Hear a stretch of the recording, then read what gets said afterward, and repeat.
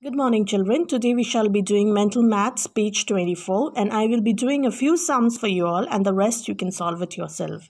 As you all know, we have done subtraction by borrowing, and the first number that is there is 40 minus 8. These numbers are from your mental maths workbook itself. Since 0 cannot take away 8, 0 will borrow 1 from 4. So when 4 gives away 1, 4 becomes 3. Now we get the number 10 here. Now 10 minus 8, how do we do it? We know that we have learnt subtraction by the method of backward counting. So we start counting. 10 we do not count, we start counting from 9, 8. So we got 2 lines here, which means your answer over here is 2. 3 minus, there's no number, so it remains 3. Similarly, we go to the next sum over here. We have 2 columns, ones and tens. 5 cannot take away 9, so we borrow 1 from 2. So when 2 gives away 1, it becomes 2 changes to 1. We get the number 15. Now we will count backwards from 15 to 9. 15 we are not going to count. We are going to just say 15.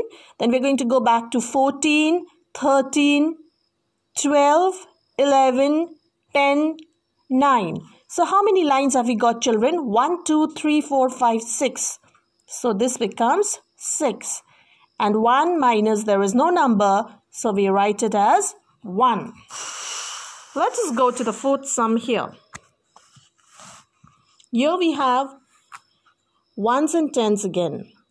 And we have 37 minus 28. 7 cannot take away 8. So we borrow 1 from its partner 3. So when 3 gives away 1, 3 changes to 2. This becomes 17. Let us count backwards from 17. We will just say the number 17 and start drawing lines again. 17, 16, 15, 14, 13, 12, 11, 10, 9 and 8. So we get the answer 1, 2, 3, 4, 5. 1, 2, 3, 4, 5, 6, 7, 8, 9.